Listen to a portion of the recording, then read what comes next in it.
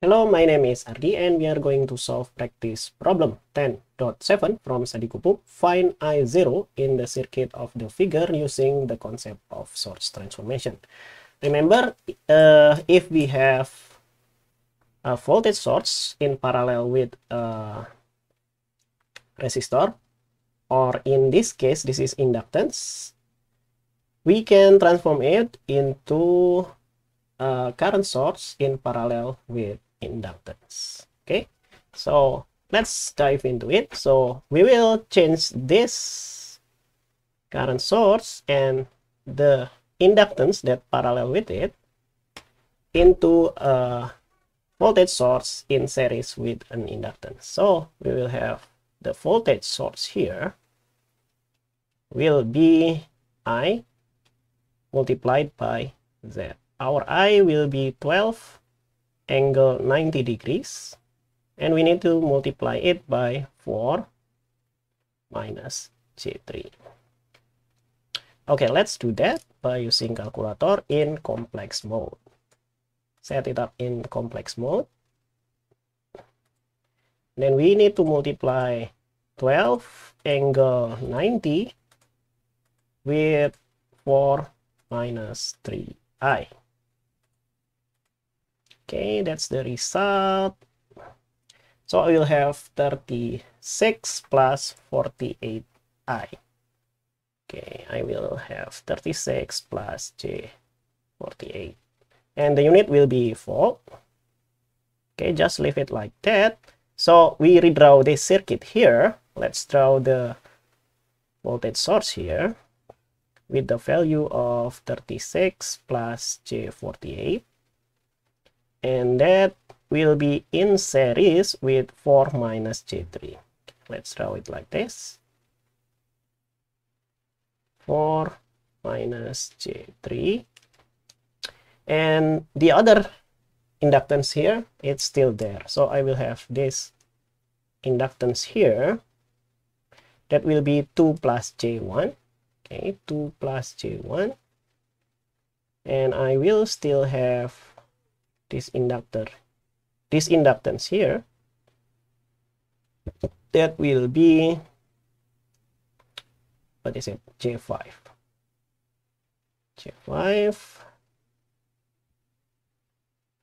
Okay, then I will still have this one here.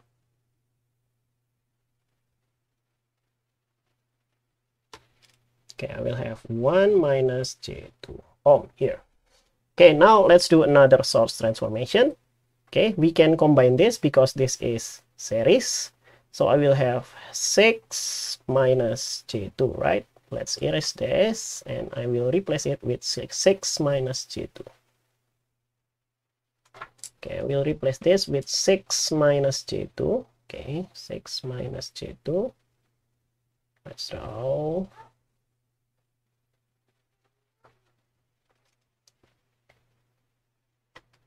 Okay, now we can replace this voltage source and this one with this current source and parallel with inductance. Okay, and we can use the relationship between I, V, and Z like this. So I will have I is equal to V divided by Z.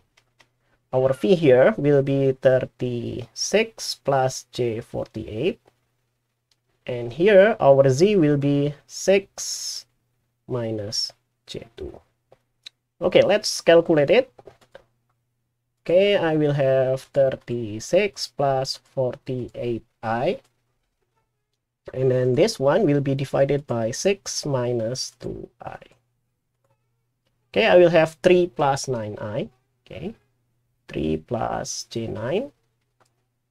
And let's redraw that.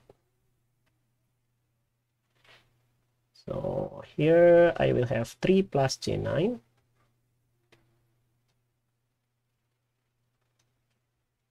And that will be parallel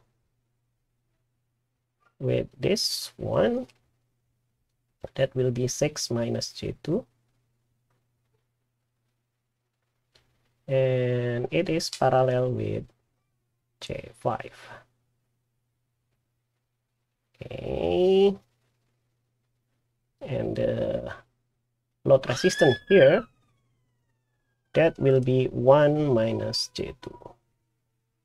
Okay, now let's combine this inductance here and this inductance here.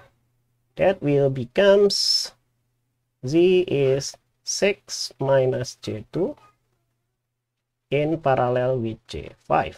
Okay, or we can multiply them in the numerator and divide by the sum of them in the denominator. So I will have 6 minus J2 multiplied by J5, then divided by 6 minus J2 plus J5. Okay, and let's use calculator to do the calculation. Okay, I will have 6 minus 2i and multiplied by 5i divided by 6 minus 2i plus 5i.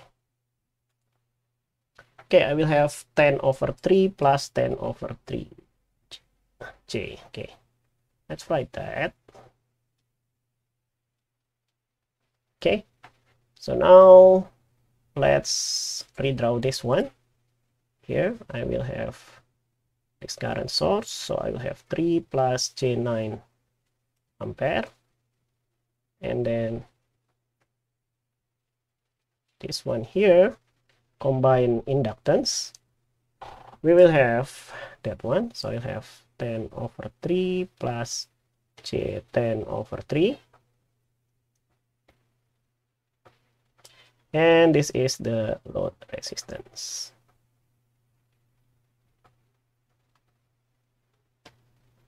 One minus J2. Okay, now maybe let's do one more source transformation and transform this into voltage source. So I will have V is equal to I multiplied by Z. Okay, and what is V? Let's do it by calculator. 3 plus 9i multiplied by 10 over 3 plus 10 over 3 of I.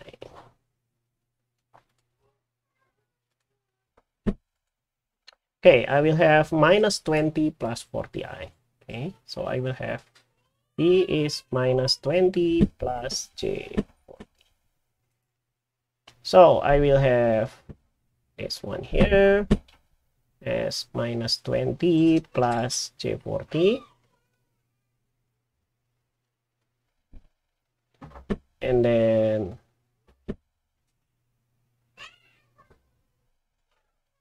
this one here, I will have 10 over 3 plus J 10 over 3.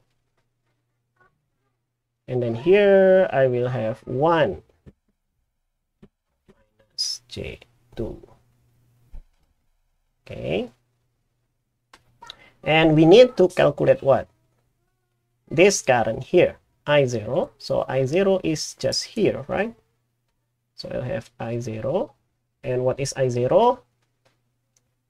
I0 is just the voltage here, so I'll have minus 20 plus J40 divided by this plus that, so I will have 10 over 3 plus J 10 over 3, and then plus 1 minus J2.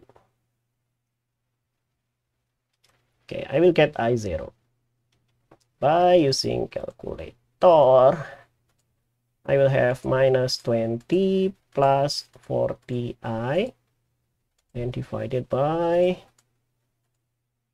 that will be 10 over 3 plus 10 over 3 of I, and then plus 1 minus 2i. Okay, and this is the result, but we need to make it in the polar coordinate. So complex and r squared, and I will have that one 9.86. okay, 9.86, and the angle will be 99.46, 99.46, and the unit will be ampere. Okay, this is the final result of the question, and let's see whether we get the correct answer or not. Yeah, I think we got the correct answer. Okay, hopefully I help you to solve this problem, and thank you for watching. Bye bye.